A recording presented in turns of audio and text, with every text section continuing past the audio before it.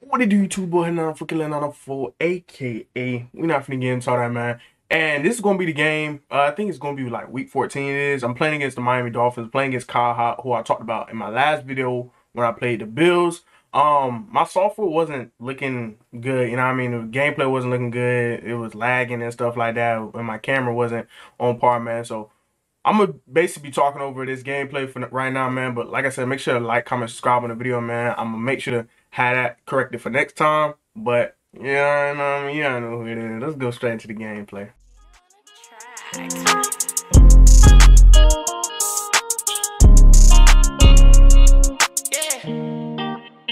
Having flashbacks of a shoot, I hit a nigga up in flat. All right, man. So we week 14. Playing against Kyle. I spoke about Kyle a little bit when the Bills gameplay, and I played Kyle twice last year. I played him once in the regular season, excuse me, and once in the wild card. Both of those games are in my Aftermath League playlist if you are interested in watching those games. But I was just looking over his team, and his team, like, I really didn't see anybody who was really that much of a threat to me. I saw he had Nick Chubb. Nick Chubb is somebody we're gonna have to watch out for with that X factor that he got. But he got a lot of speed at wide receiver, a lot of young guys out there. But he got James Winston at QB, so I don't fear James Winston. I feel like the biggest strength on his team though is his defensive line with Aaron Donald and Jason Taylor as his Miami's legend.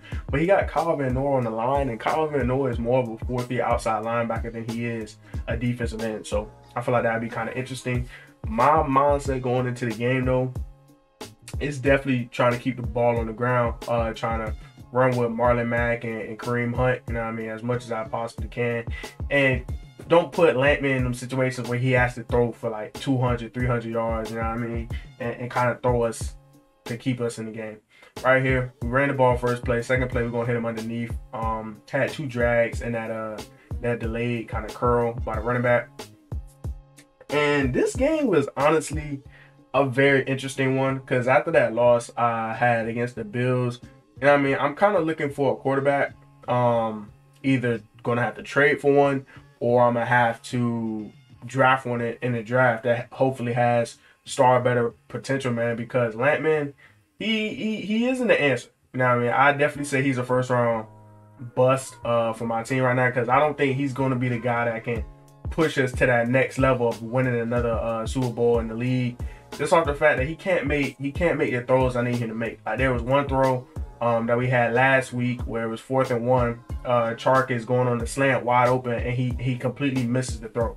You know what I mean? That's not what you have at your franchise quarterback. You know what I mean? Your franchise quarterback needs to be able to clutch up when he need to clutch up.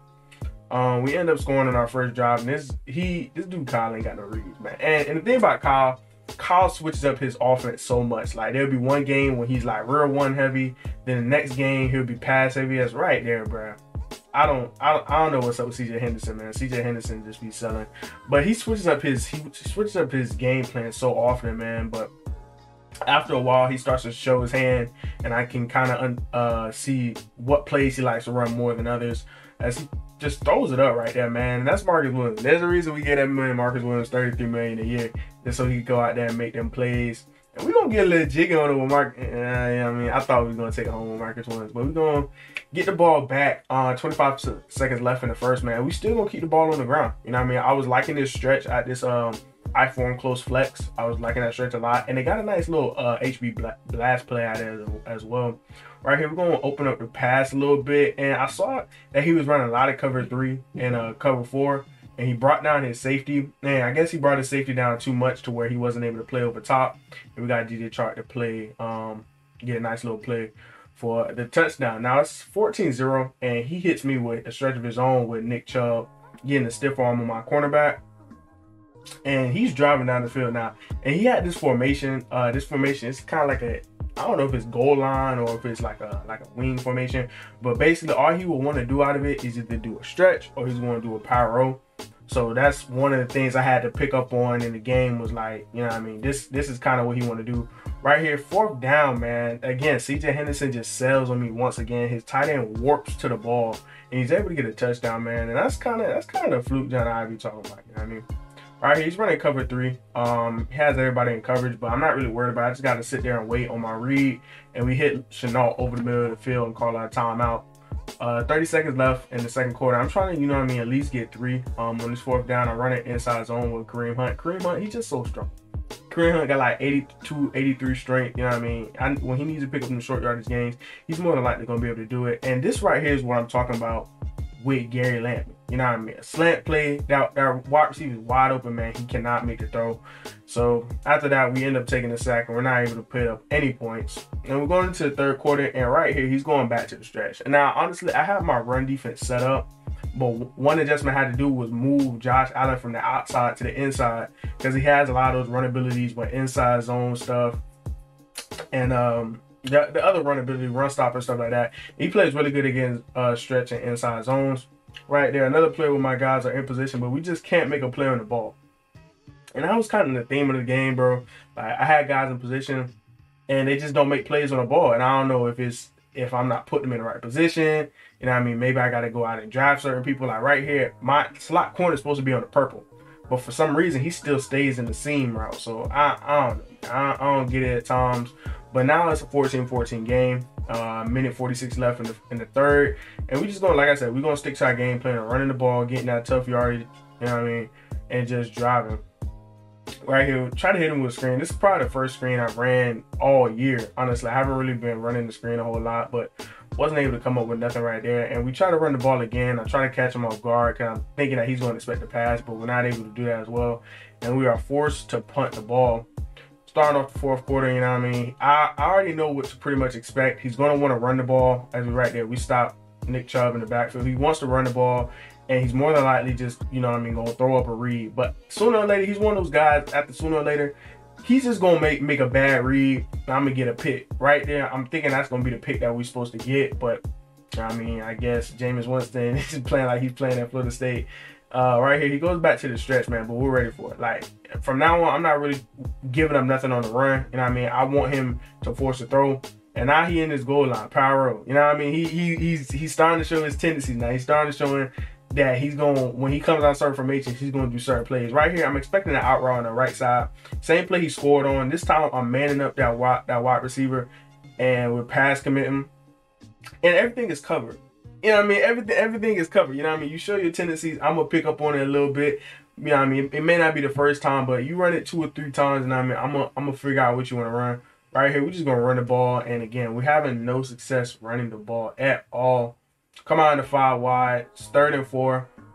He's playing his zones down, but not down to a point to where I can't throw over him. So I decided to just, again, take the underneath.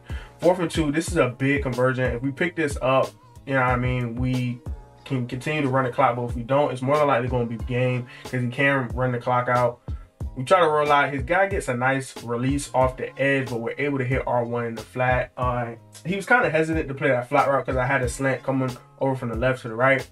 And you know what I mean, we're going to keep the clock running it with Kareem Hunt. You know what I mean, I'm trying to take, he has 2 timeouts left and he has a 2-minute warning, so I'm trying to take away his timeouts. You know what I mean, just trying to keep the clock running. Right here, we go to a nice little underneath play. I hit Chart, and he's going to waste his last timeout. Now, right here, I mean, I'm going to go back to the screen because I know it's going to be a good play call for me to call. And, bro, I don't, you know, Madden I don't understand that. It's, man, why do I throw it and it hits the back of my offensive line's helmet? I don't know, man. But we're forced to take out 3. You know what I mean? Focus kicker Josh Lamb, but he's not going to miss many. And we're going to go back to the same defense we were running because I feel like I locked him up pretty well with the man-zone combination right here. And he doesn't go to the same play, but it's kind of the same play out where he has crossing routes and whatnot. And Jameis, like I told you earlier, when he throw the ball up, he's gonna make that mistake, and I just gotta force him to make that mistake, and that's honestly gonna be the game. With a minute 32 left, he has 0 timeouts, so I just end up running out the ball. Next week we play the Seattle Seahawks, week 15. You know what I mean? Seahawks is a good player. Name is R.I.P. Pat Tillman. You know what I mean? R.I.P. that boy Pat Tillman, but he's a pretty good player. I played him a lot last week. I mean, not last week, but last year in the league. Me and him had a couple battles here and there going back and forth. He has Russell Wilson, you know what I mean? He has DK Metcalf. He has the stock Seattle Seahawks team because I think he's a Seattle Seahawks fan.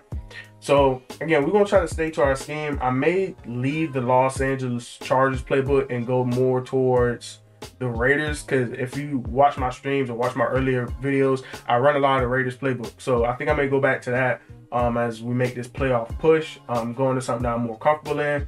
Make sure to like, comment, subscribe on the video, man. Like I said, I wasn't able to do the live gameplay like I do on majority of my videos because my software wasn't how I wanted it to be, but I got all that situated. We're gonna have that up and running for next week. And I appreciate y'all boys. Your boy 904 and I'm out. Peace.